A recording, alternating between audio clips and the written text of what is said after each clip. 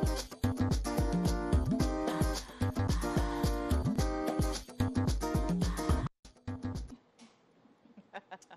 Tuesday on Your View. Welcome to the show. I am Murayo Afolabi Brown. As always, I never do this alone. I have the ladies with me. Hello, Mariam. Hello. Excellent morning. I love the hair. Thank you. This hair suits you. I think this is your best hair for me. I think it just suits your stature, the height and all that. Thank you, Murayo. How you doing? You're making me blush this morning. I'm fine. Today we're going to talk about vultures. Ah, yes. I haven't talked about my vultures in a while, so I just want to remind everybody that vultures play a very important role in our environment. They are like the llama of Lagos, so they are like the llama of nature. They help keep our environments clean and protect us from diseases. So please don't kill them, save them. Don't kill a vulture today, save a vulture today. Thank you. Like this is a new orientation, honestly. Where would I even find a vulture to kill? I don't understand. I hardly see them because we don't have cops. But people, people have been reaching out to me since I started talking about these vultures, and they've been telling me, oh, I kill vultures. We used to kill vultures as children. And people have even said to me that they know that they use them for rituals, that they're actually the most sought after or effective for rituals. Wow. Yeah. So we're saying, please, let's look for that. There are rams, there are cows, there are goats. Let's try those. Yeah. I'm doing amazing. So someone sent me a message yesterday that he or she, I can't remember the sex of the person, that, let me use he, was looking forward to my gratitude. So last year, December, I did a gratitude challenge. Yes. For the 31 days of December, and said she was waiting to join me this time around, and then he or she didn't see anything. So, and actually I have a lot to be grateful for this 2020, but it kind of skipped me with everything that was going on, and so I'm just like, no matter what you do, people are actually watching and paying attention. So I'm definitely going to do it in January, 2021, 31 days of gratitude challenge. So start writing out things that you want to thank God for, you're grateful for 31 days. Will start in January. But quickly, I have a shout out. One of our view fans from Canada says today his son is having his birthday. His name is Jeffrey Chinarekele. God be praised. Jeffrey Chinarekele. Happy birthday, Jeffrey. Happy birthday, Happy birthday, Jeffrey. How you doing, Nima? I'm fine. Me too. I have you only shout out. How many do you have today? Happy to please. I have just one. It's the Lawals, their wedding anniversary, 7th wedding anniversary from Alebio Shujoke Lawal to her husband Abdulatif Lawal. Happy 7th anniversary. And I must shout out to Ayoba Fabrics for the box of goodies that I got to Send them again, actually. You know, I go through a lot in the morning to get here, just to see something like that, and then you put chewing gum. Almost like you know me. Thank you so much. God bless you. And all of those people giving us gifts. So we are better pick up that gift on the island. Thank you all so much. I think Debos. She said Debos. So. All right, or Debos. Yeah. So I'd like to thank especially Orlage Interiors and Adam and Eve Luxury Homeware Store. They gave us our flower bases and flowers. Thank you. Thank you very much. They bring out the lights, they brighten up our set, and we say thank you. Yesterday we had our first show on the physical set. We didn't really have any flowers. What did we had Christmas tree that we all hung. So we reached out to them, and they were very, very gracious to give us these gifts. Thank you to Adam and Eve. Thank you. Luxury Homeware and Orlage Interiors. They are close to the fact they are friends of the house. They helped us out also in the past for other things for our set. Okay, on that note, we go on a break. When we come back, we're excited to continue our conversation from yesterday, but first, we go through the front pages of the papers. Stay with us. We'll be right back.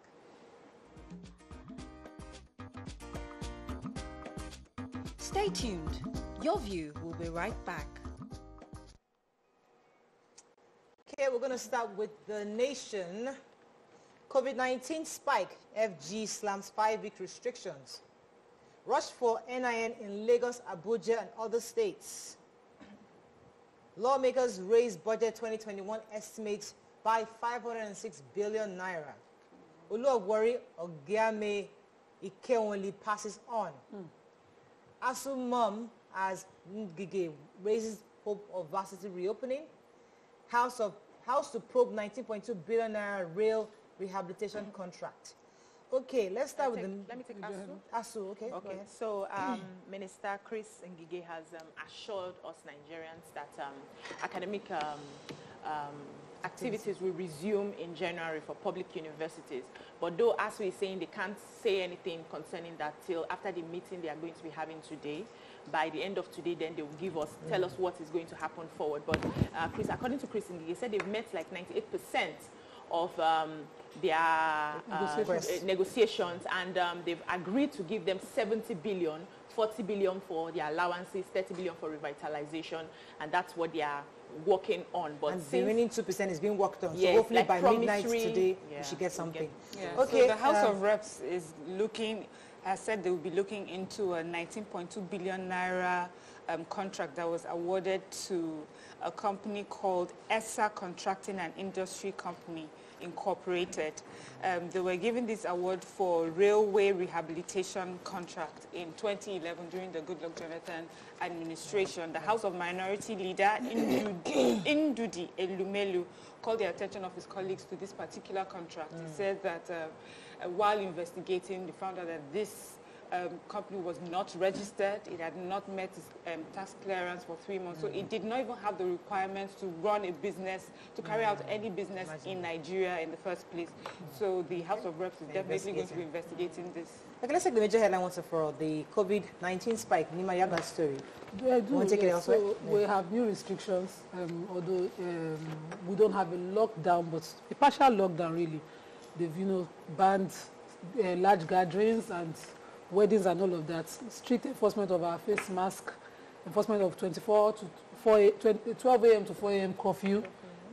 Churches and mosques and event centers should operate at least 50, not more than 50% capacity of event places. Reduce crowding and a lot of that. Interesting. Yes, and they are saying that schools might resume January 18th. So that's on the federal government. I don't know if the states have agreed to this, but that's what the federal government is telling us. Let's move on now to Vanguard. COVID-19, Nigeria most flight ban as 40 nations cut off UK. Christian leaders asked about Leah Sheribu. Insecurity, Zulum blasts military over fresh abductions. Kankara schoolboys, they told us to say Boko Haram kidnapped us. OAU, if a community trade works over land encroachment. SIM registration, FG extends deadline for NIN by 6 weeks. No going back on Eastern Security Network, and National Assembly passes 13.5 trillion naira budget for 2021. Okay, I'm very interested in this Boko Haram story. Kankara boys. Yes. One of the boys that were recently released, while asked whether it was Boko Haram or bandits who kidnapped them, said they were not exactly Boko Haram, because what they told them was to say Boko Haram kidnapped them under the gang of one of the, of Boko Haram.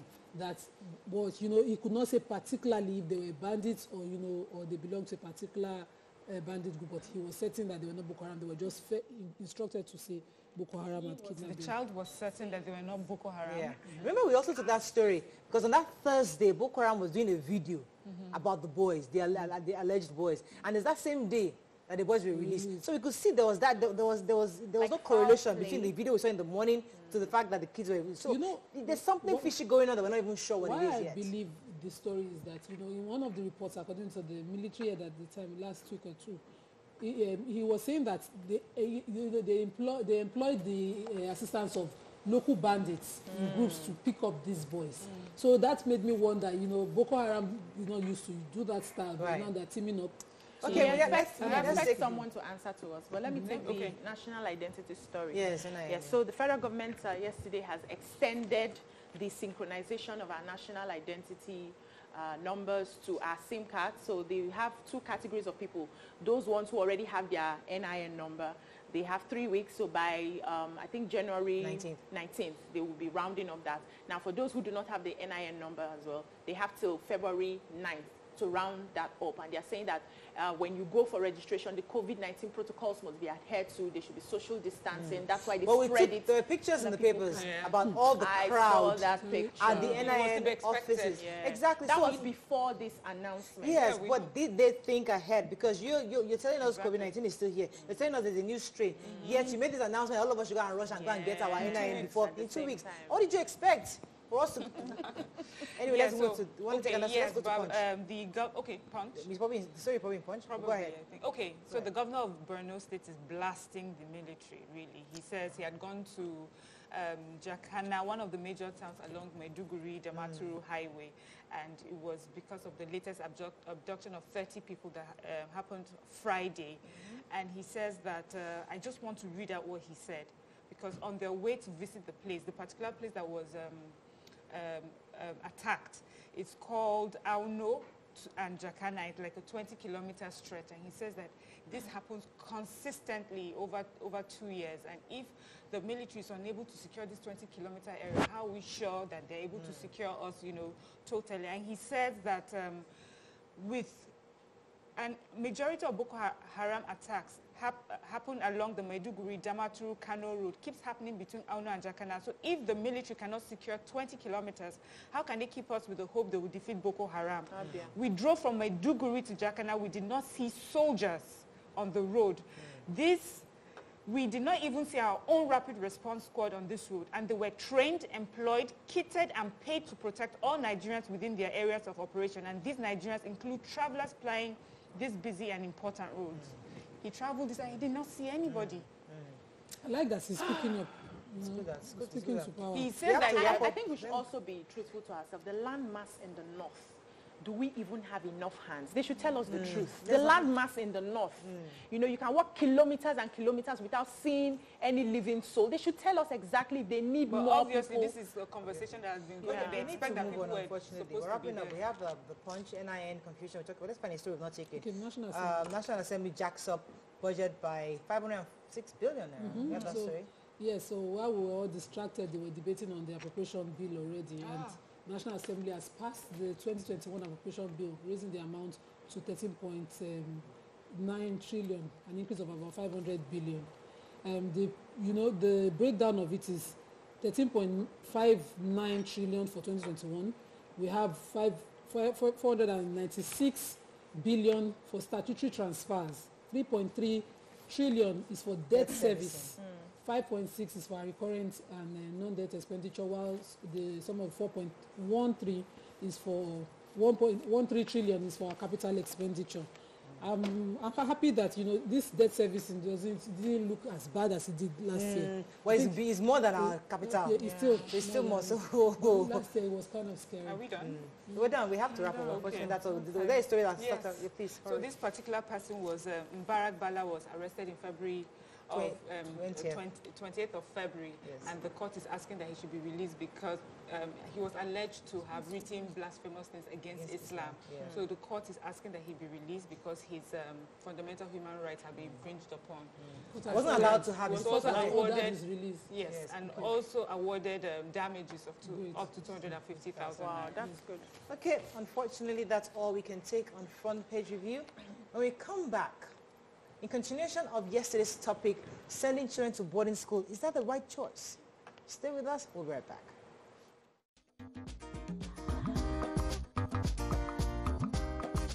Stay tuned. Your View will be right back.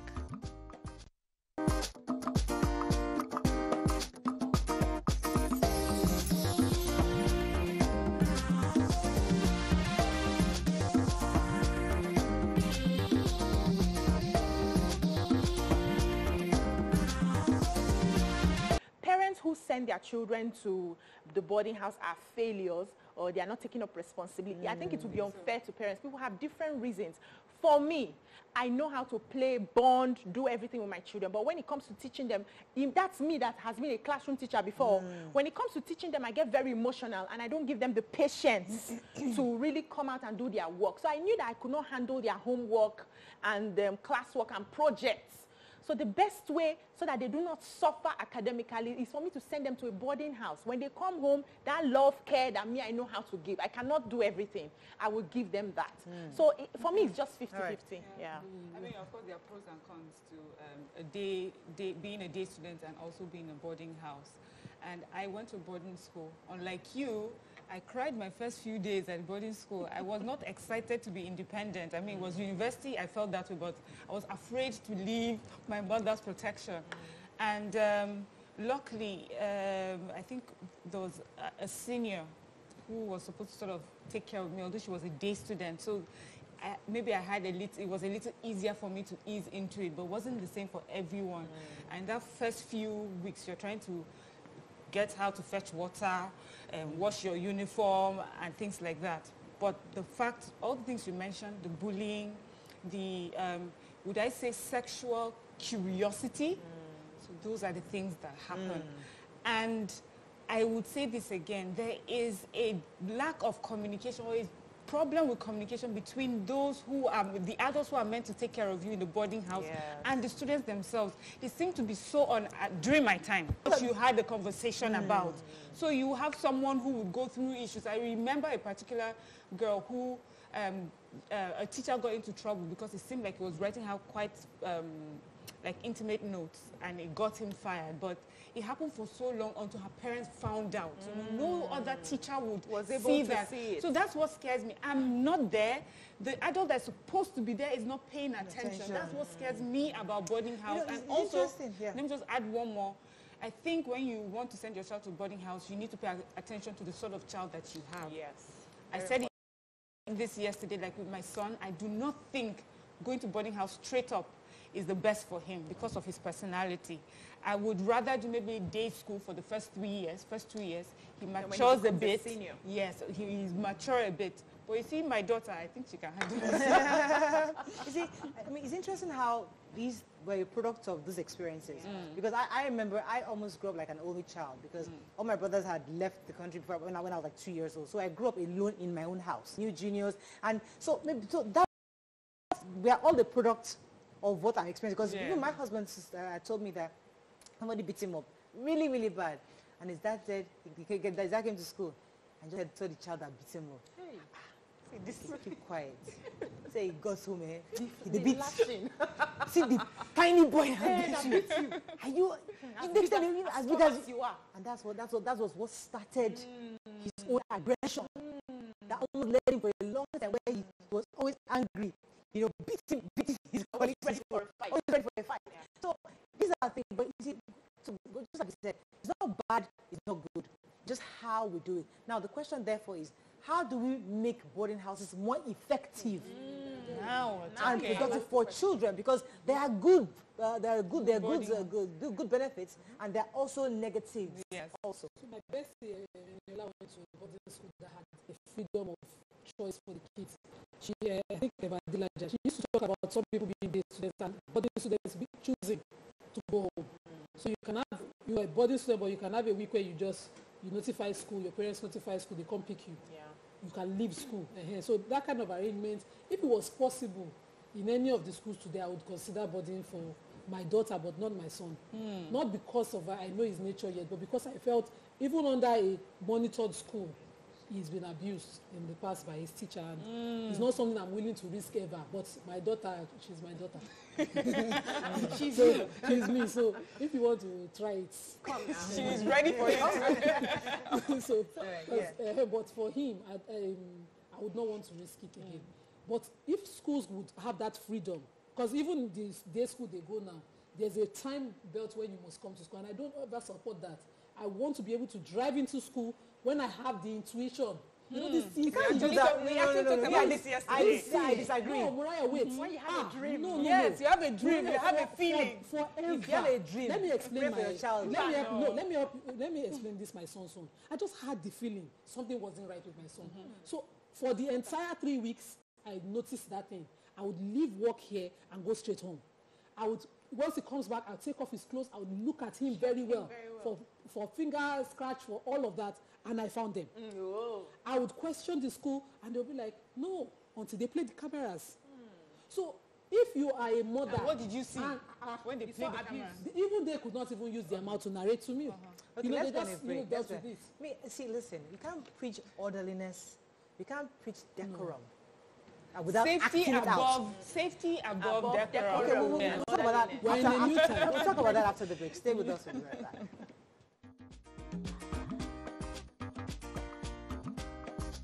Stay tuned. Your View will be right back.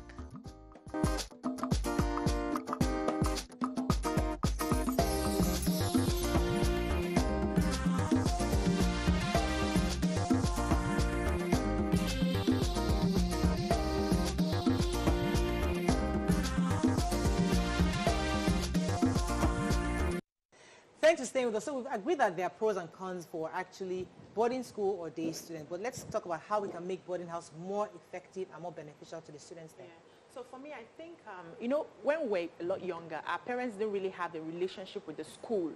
You know, just go, pay the fees, drop your children till end of term and all of that. But now we are parents that are aware, we are more informed. And so we now build relationship with the teachers of our children, the school owners. We have a relationship. We can easily, I'm sure all of you have the heads of school for your children. You have their numbers. So they should have an open door policy where parents can have an input in what is happening. I remember where I used to work. Parents can come in at any time. There's an open door policy. You walk in, you say you want to see your child. You may not necessarily speak to the child, but you can look into the classroom and see what's happening. Stay around and observe. You can go into the hostel and check his locker, make sure that he's adhering. That's a school, and people are trooping there with their children because they've been able to build trust.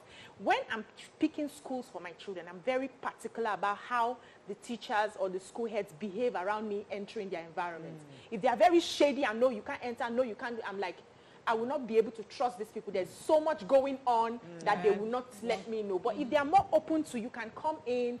I'm not a mad person now. Why would I be going there every time to disturb But there's some mad parents. No. Then they know that you are now a mad parent, and they can tell you that you can't come all the time.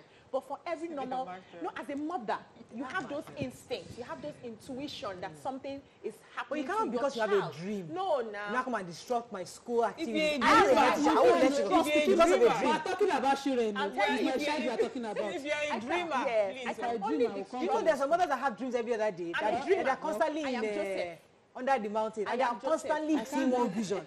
So those kind of mothers that are coming to disrupt my school activities, it's wrong. Except something is very wrong with the child for you to be seeing that child in the dream every day. It doesn't happen like that. If something is wrong with your child and you have that feeling, it's okay for you to be allowed to check on your child. Any school that refuses you to enter, that means they are shady about what is happening in that school environment. So an open door policy will likely help I like us that. make I it like more that. Yeah. So just also add to that, let me use an example. I remember my cousin, he went to a Christian secondary school, boarding school, and he was horribly treated by seniors. And the school didn't really pay attention to it. It was just a particular time we went for visiting. The way he looked, disheveled, really dirty and whatever, we just knew something was up. And they had also accused him of some things. And you know your child now, you know what you raised, and all of a sudden he turns, and when we found out it was just all sorts of bullying, he just did not fit in there. And she moved him from that big school to a much smaller school, and he did so well there. So for schools, boarding schools, I think if they are big schools, create smaller cells that has like a matron, a school therapist, a group, a counselor for that community. So they also know, like I think for my school we used to have houses. So you have blue house, red house, blah, blah, blah. But the teachers that were supposed to head were not so involved. So you need maybe 1 or 2 more teachers who are involved that can even sit with the kids and talk to them in the evening within the hostel, not talking at them, because we know how to do that. Tell you what to do, follow the rules, blah, blah, blah. But nobody's sitting with you and asking, so how far? How are you doing? What is going on? So yes, we do. We need that and create smaller communities within the boarding school for bigger schools. And if not, for parents, I think try and look for the smaller schools. There are some small schools for your child. As a parent, you need to be very observant of your child too.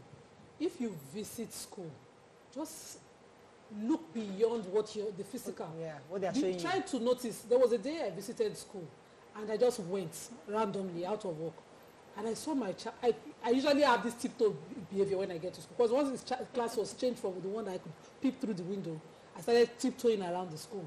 So I tiptoed to the class door. She didn't notice I was there, and I looked at my child sitting in a corner in the play group, and all the other kids were playing, and he was shivering. Oh my God. Pikin will not get fever. Oh my God.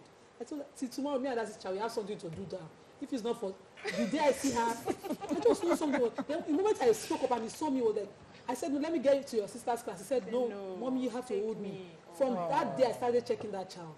So we're talking about secondary school, about daycare centers. I'm talking about. So imagine in the secondary school where the bullies are the ones in front and the boy just would not say. Okay, so you should notice when he's not when he's not free to say anything. So, okay, so we're talking about the children that are bullied.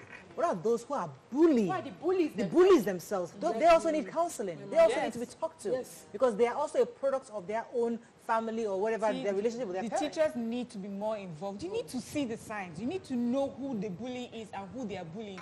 Most teachers do not understand that, do not know who is being bullied, or do not know who those who are the bullies themselves. Teachers need training, not just on the teaching of the curriculum. We need to talk about mental health and all those things. Miriam, there's something I want to touch on, because, I mean, back then, one of the reasons why parents send children to boarding school, we wanted your child to be shielded from all the demons and all the atrocities that go on in the family and even generally outside. So when you come on holidays, my mother used to shield me from going to parties or going out, because she just felt that I wanted to cage you. But honestly, today, that doesn't really suffice anymore, because children in boarding houses are just as exposed. Yeah. They jump fence. They jump fence. So back then, they liked the fact that you were there, quiet, no parties, no boyfriends, nobody coming to touch you, nobody. But now it doesn't even happen. So Our parents then were just naive. Because they did not see, they thought it didn't happen. So they shipped you off to school and thought, okay, good, you're locked up. So the point I was trying to drive was that day schools itself aren't that safe. Not at all. It's the Day same. school, because they also have issues where your children have been totally exposed to the brigade. Yes. To security. Your children are exposed. If it's a mixed school, it's even they have relationships. That's where the thing is. Yeah, that's how it And starts. the problem was the people who would not listen. So in the day school I went, even when you were being bullied and you tried to report. Oh my God. I remember in JS2 tried to report to my teacher that somebody just stole my books and she should please help me lock, and help us search. And I got a beating. For trying to report that my property was stolen. I put that teacher's name in my left hand. Okay, we have to wrap up on this. But the truth is that I think going forward, we need an expert. We need to invite. Now, we've aired our own views on this. And we listened. Did we take any tweets at all? No, we didn't. I have a few tweets. So, go ahead. Says, when I was in boarding school, my dad had a bad feeling I wasn't okay and was restless. He had to visit me. Thank God he came. I was so sick. When he arrived, I was getting moved to a general hospital, so he drove after the ambulance and stayed with me throughout hospital. I am strong, she says. Wahala for mama we no get intuition. No. Intuition kwa.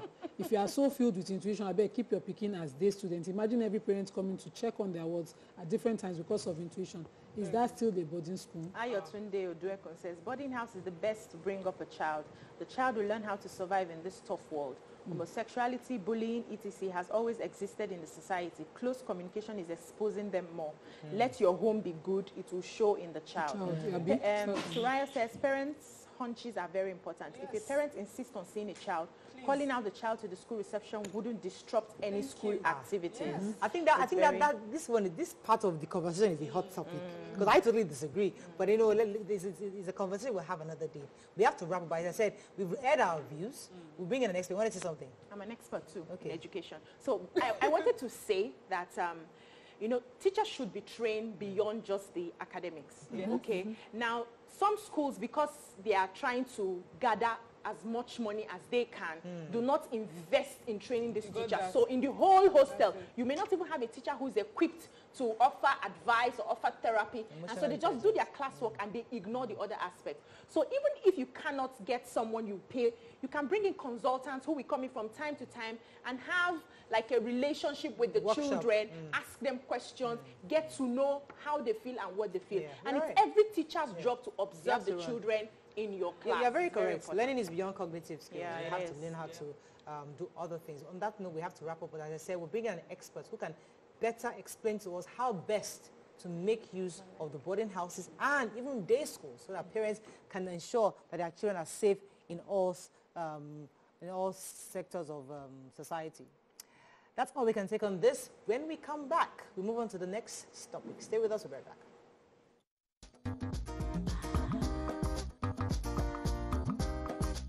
Stay tuned. Your View will be right back.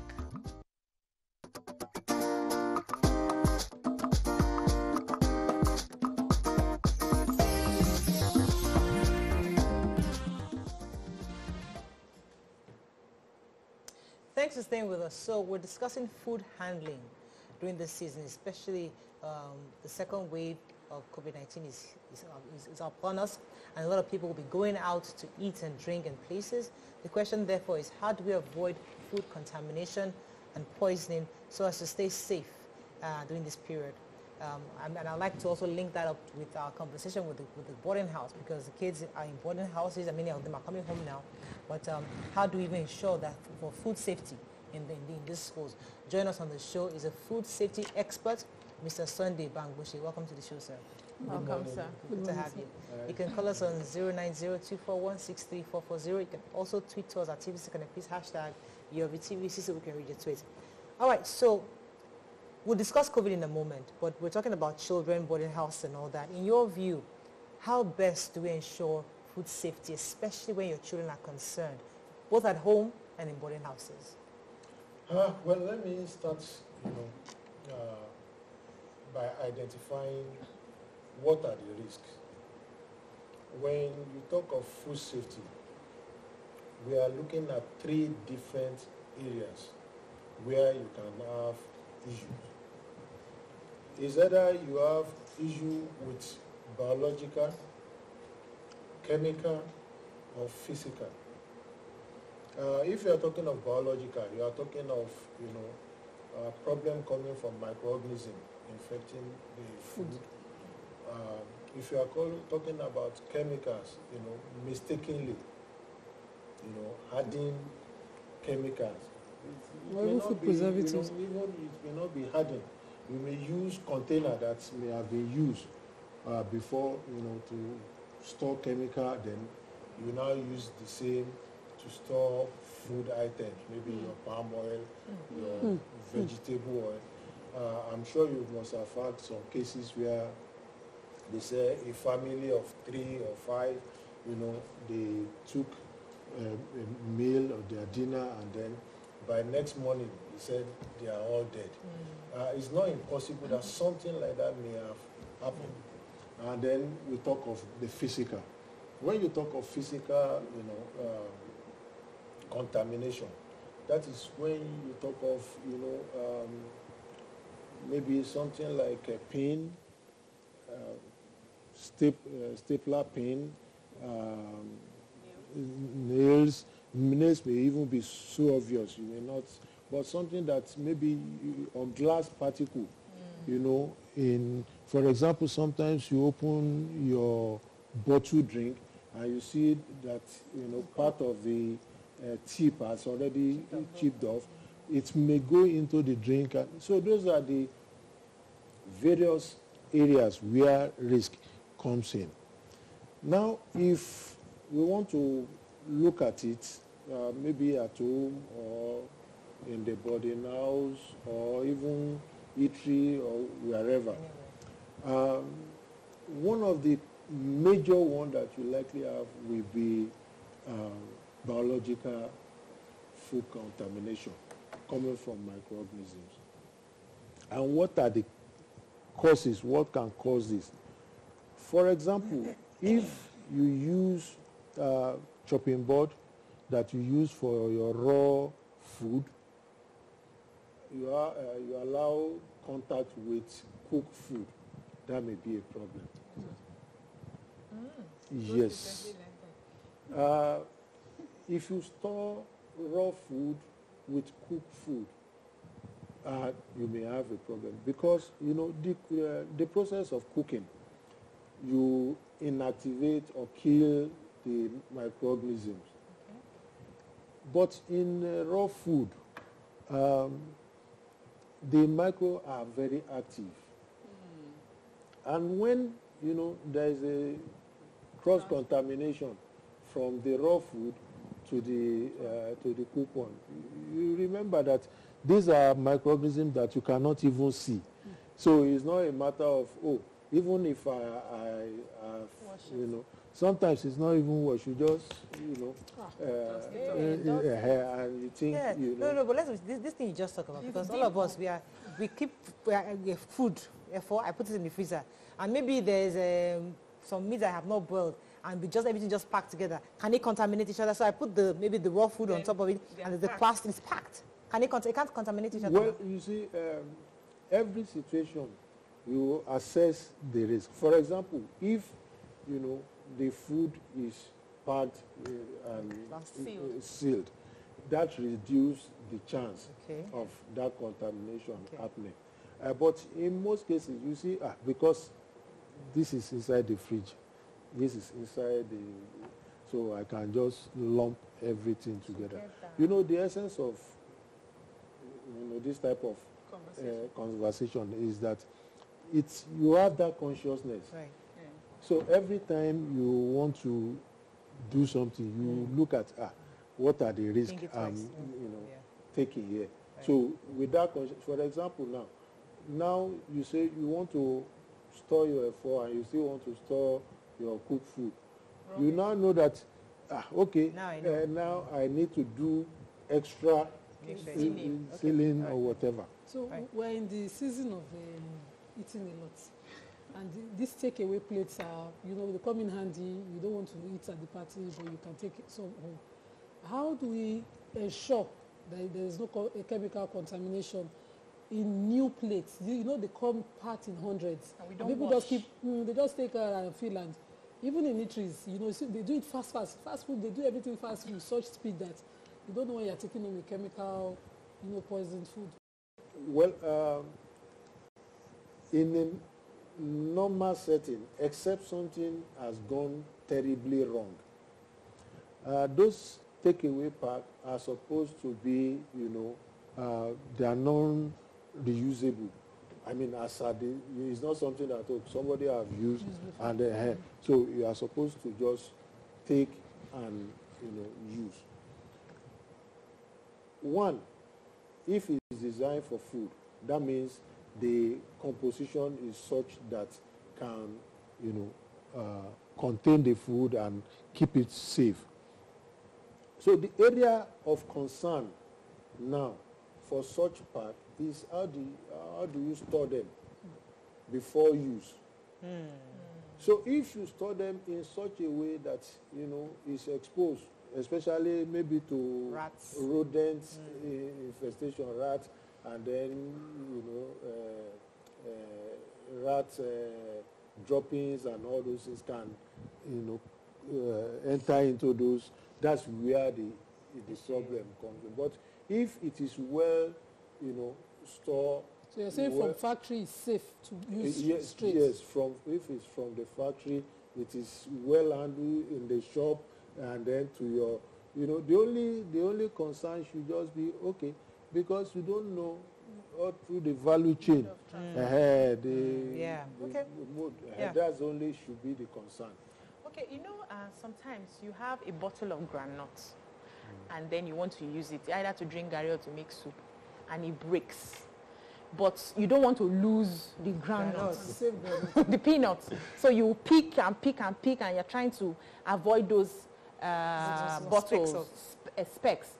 Is it safe to, if you can, pick it properly that you don't have those specks, or you just abandon the whole thing? Is it dangerous to even eat to consume bottles? Is it like that? There's a speck of bottles. Is that even dangerous? Well, if in that scenario, what I will advise is that you just dispose. How much is a bottle of granite compared to life? There are some really nice granite that is very dry. You don't want to lose it. But God forbid, if you take a tiny piece of glass in, 3,000 cannot solve that problem. Are you sure we've not eaten glass in this country? No, all of us at some point. For example, see, you know, because they will use Eba will push it down. No. And you are good to go. Please, let me say this. There are so many risks that we've taken in the past. For example, there's possibility that, okay, maybe you may not even notice. But what of, maybe this is an incident that's happened to 10 people. And then one unlucky person out of that 10, that tiny glass goes somewhere inside the throat and then cause internal bleeding along the gullet. So that is the danger. And you know, the way we in the industry or the food safety expert look at it is that if there is a chance of even 1 in 1 million or 10 million, you know, getting injured or dying from consuming the food, then the fact that that probability is there, then you want to prevent it. Okay. Because you can't be sure. Let me go on a quick break. When we come back, we'll continue this conversation. Stay with us, we'll be right back.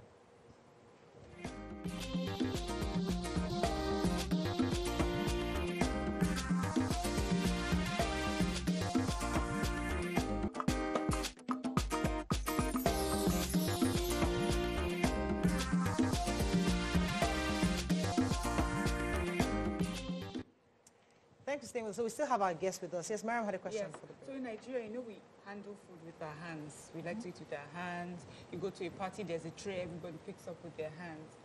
How do you do that and still be safe without coming across, this one is feeling, what is this one feeling like? Because she wants to use a fork or she wants to use a toothpick. But how do you still maintain cultural practices and still be safe? Thank you. Well, that's a very tough one. Because you can control what you do with your, you can make sure before you touch food and whatever, you clean your hand, but you cannot control what other will do. People's hands have been. Generally, for you just have to be observant. For example, if they are serving something in a tray, right? If it is just to pick and but if it's a matter of you have to go through and select. Then for cake, I mean, I've been to parties where they pass and I do eat them, but except for somebody that is except for somebody that is so greedy. I don't see any reason why somebody would have to be searching inside a tray for. Okay, I get your point, but you see, there's some other examples that, because me, I'm a plantain chips addict. I mean, that's my favorite snack. But there was a day I saw a guy that sells plantain chips. He put his goods down. He went to pee, and he held something was peeing. He now dangled back, put it back in, and then carried the plantain chips. And went right back to the road. I'm like, you don't see the one that yeah, digging it. So when I buy it, sometimes I just have to spray the pack. But see, these are things we do all the time. But the question therefore is that, are some of these germs good for us? I mean, because we can't really protect ourselves from everything. I mean, there's some of the part of the thing that make us healthy, at least protect us from COVID-19. Is that what's saving Nigeria? Well, saving Nigeria from COVID-19 today? Well, I wouldn't say that's what is saving. Yes, because of our environment, we may have developed, sort of, not, I wouldn't say immunity, but sort of resistance to some of, these things because we've been exposed to them. So the body, defense mechanism may actually be helping. But, we should not push our luck too far. We still need to do what we need to do. For example, if you are not aware, it's a different thing. You may decide, okay, I will be buying my plantain chips from an outlet where I'm sure, you can ask questions, like maybe supermarket, who are the people, It's a traffic on but you can't be too sure, but at least you have to be, as careful as you can. Okay. Let's talk about seasoning. This is the period that they are cooking and all the foods are just tasting. So you go and, how do I call it now? How do I say it? There's the white one. MSG. There's the normal one. And our mothers used to say the white one is the one that can poison you. I'm talking of food seasoning now. The white one can poison you. They don't. And it's the one that makes the food very sweet. And that one makes food sweet. So which seasoning will you? Or should we even use seasoning at all? or I'm not for mayor, but which one? You know? Okay, let me, in fact, I think it's a very good opportunity to address this. Okay. Thank you.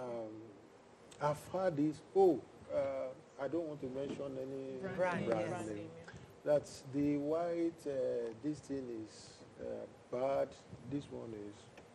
Now, if you look at the history, that white one is called MSG, monosodium glutamate. And if you look at even the cube one, the other ones, they still contain that MSG. And when you look at, there is what is called Codex Alimentarius Commission. That's the world body that is, in charge of food additives and the rest of it. Monosodium glutamate is classified as GRAS. GRAS means generally regarded as safe. So, for everything in this world, even water, moderation is the key word. Okay. So, when you use it, in fact, those things are even self-limiting, because when you put too much, you wouldn't know you won't, the taste. So, it's a matter of using all these things in moderation. So unfortunately, we have to wrap up right now. No, there's no issue. I've even seen some scientists argue, but I've read about this thing. And what they complain about, some people, what they call Japanese syndrome, people that, go to Japanese restaurants, because this is something that is very common with them. And they were thinking that, it is, because of the monosodium glutamate. But there was an experiment done, and they discovered that unfortunately, we have to wrap up, unfortunately, but I do appreciate you. Thank you very much. And this will help us to clear that up for the MSG. So it's not like it's unsafe. You can use it, but you just have to be in moderation. Thank you very much, sir.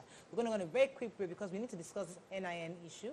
Okay. Everybody's talking about it, and there's a lot of crowd out there. So we need an update from the government on exactly what should be done and what has been done. Stay with us. We'll be right back. NCDC, actually.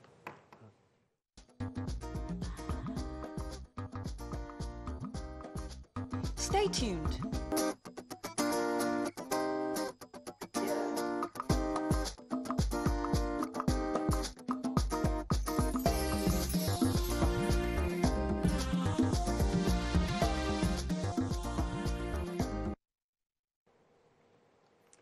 Thanks for staying with us. So before we close the show, it was important for us to have a conversation with Dr. Chinwe Ocho, who is the Prevention Program and Knowledge Management Department head, right there, to give us an update on the government's directives, especially now that COVID, the second wave, is upon us. Dr. Chinwe Ocho, are you there? Yes, thank you very much for having me. Yes, thank you for joining us. So very quickly, madam, could you just give us a summary of what the new directives are and how best we can begin to adhere to these new directives? Okay, we want Nigerians to know that we are having an increasing number of cases of COVID-19 in the country. We had a respite, but the numbers have started rising. And this is mostly as a result of widespread lack of adherence to COVID-19 protocols. We are also at a point very close to a festivity, a very popular one that will mean a lot of people may have to travel. There will be a lot of social gatherings here and there. So our advice to Nigerians is, if you don't have to travel, please don't travel. Let's avoid non-essential travels, because the more we come in contact with people, we'll have large gatherings, people moving from one place to the other, the higher the risk of transmitting the virus. So if you don't have to travel, please don't travel. And if you must travel, make sure you adhere to these protocols. Keep a distance from the other person next to you of a minimum distance of about 1 meter, especially if you're wearing your face mask. Ensure you wear a face mask properly, covering your nose and your mouth as you leave your house. Maintain good hand and respiratory hygiene. Wash your hands frequently with soap under running water. as you travel and you get home, please try to celebrate among your own family members. This is not the time to really visit the neighbor, do this or that. And if you must do that, please make sure you wear your face mask and you keep that distance from the other person. That will make it difficult for whatever is coming from the respiratory tract of that person to get to you. Remember that in the villages where people are going to now, that's where we have most of the high-risk persons, like the elderly and those with comorbidities. So people that are asymptomatic, that travel home to the village to celebrate with their loved ones, have that tendency of being able to transmit the virus to those that are at high risk of having the severe forms or even dying from it. So we have to be very, very careful and ensure that as we are celebrating safely. So let's avoid gatherings. And if you must have meeting or the other, try to meet in open spaces where there is good ventilation. Dr. Ochu, make sure that you have fresh air. Dr. Ochu, could you please confirm to us this new strain we're reading about? Is that true? Is there a new strain? And if there is, what are the characteristics of this new trait, and how do we prevent ourselves from catching it or contracting it? Research has shown us that there are some emerging strains. In UK, it's been discovered in UK and the other countries.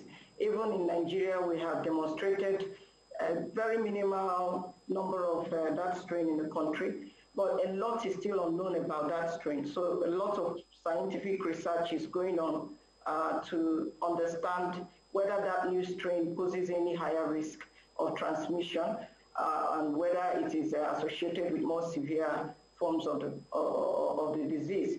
So there's still a lot that we don't know about that new strain, and that is why we are advising that we continue to try to protect ourselves from even getting the virus, whatever strain it is. All these social measures, public health and social measures, non-pharmaceutical interventions of physical distancing, proper hand hygiene, proper respiratory hygiene, avoiding large gatherings, maintaining that distance of about 2 meters, or where that is not possible, at least 1 meter from the other person, is still able to keep us from whatever strain of the virus is out there in the community. Okay, Dr. Ochu, I have one more question for you. Is there a smooth communication between NCDC and other federal agencies? Because 1 second NIN telling us, NCC is telling us we have to go and get our NIN numbers before we shut down at the end of the year, and then we see this huge crowd. So you're telling us not to go out to and maintain social distancing, but are you telling your colleagues in the federal government the same thing? Because they make these announcements and I just troop out, and then it causes the spread of this virus. Well, our message has been the same right from the beginning of this response, and we work very closely with other government agencies. What we launched against the COVID-19 was a multi-sectoral response. So, and the protocol is very clear. We don't encourage large gatherings of any form at this time, especially now that we are very close to a second wave. We've already started climbing the steepest slope of another wave. So where people must, meet in large numbers, so to say, then there must be things put in place to ensure that there's that distance between one person and the other. And also, we can stagger, that kind of registration can be staggered so that all the people don't have to come to that particular place at the same time. So there are ways we can get about this and still continue to run our society without exposing ourselves to unnecessary risk. All right. Thank you very much, madam. We appreciate it. Sorry we had to bring you up very quickly, but it was important for us to get the facts from you to be sure what the next steps are. But thank you very much for clarifying that for us. Okay. We're speaking with the Head of Prevention Program and Knowledge Management at Department of NCDC, Dr. Chinwe Ochu. That's all we can take, ladies, on the show. Have a fabulous day. We'll see you tomorrow. Bye for now.